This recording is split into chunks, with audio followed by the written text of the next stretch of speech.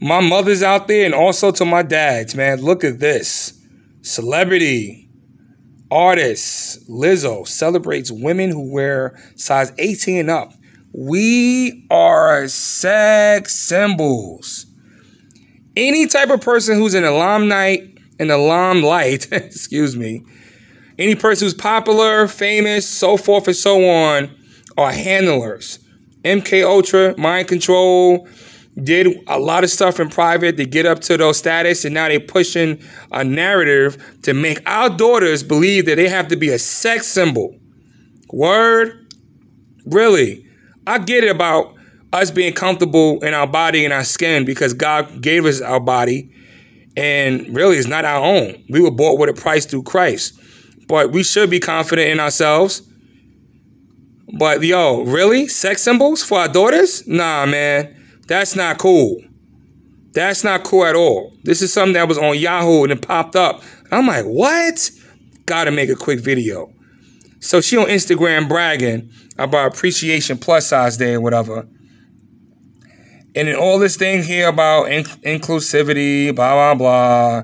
And then, this is what she said. We won't stop until we there. Till then, shake your belly, love handles, and jiggly thighs. Love your double chin, and wear them bikinis cause you a bad B. Word? Nah, homie. My daughters ain't no bad B. I need my daughters to be godly, raised up in the instruction of the Lord. So here's some scripture I want to combat that crap with real quick. This is 1 Timothy 3, verse 11. Women must likewise be worthy of respect, not malicious gossips, but self-control, thoroughly, trustworthy in all things. Talking about being a bad bee, huh? Get out of here. All right, this here is Titus 2, verses 3 through 5. Older women are to be reverent in their behavior, not malicious gossips, nor addicted to much wine. Teaching is right and good, so that they may encourage the young women to tenderly love their husbands and their children, to be sensible, pure, makers of a home where God is honored, good-natured, being subject to their own husbands, so that the word of God would not be dishonored. Man, you see this crap with sex symbols?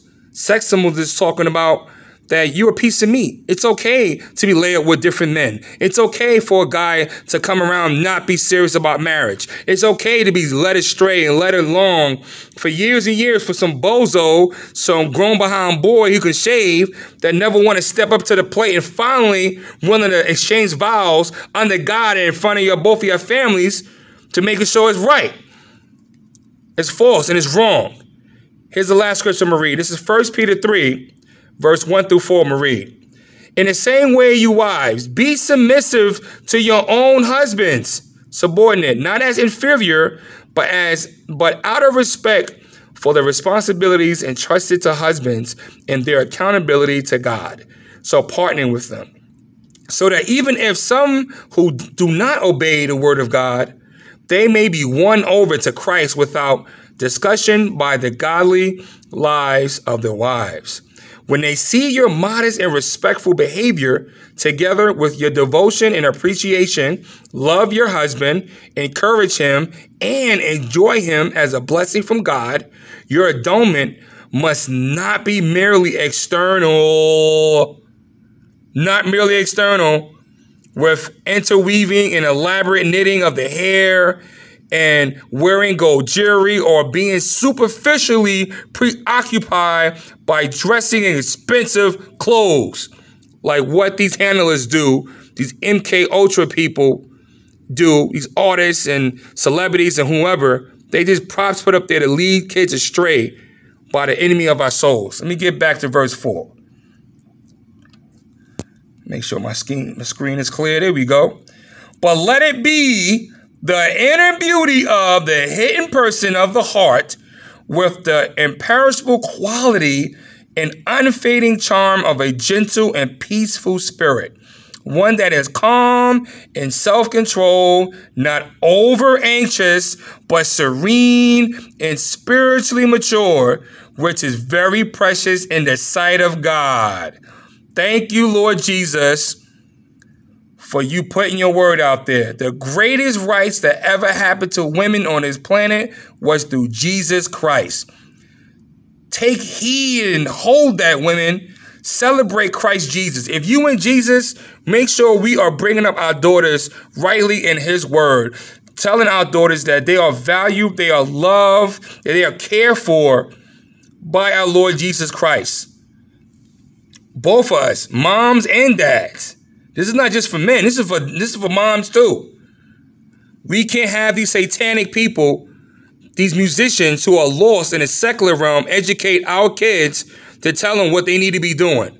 We can't. So make sure you checking the music you bumping in your ears, what movies you watching. We got to protect our ear and our eye gates. Seriously, folks. Christ is always watching. Let's be faithful to the Lord. We'll talk again, Lord willing. Later.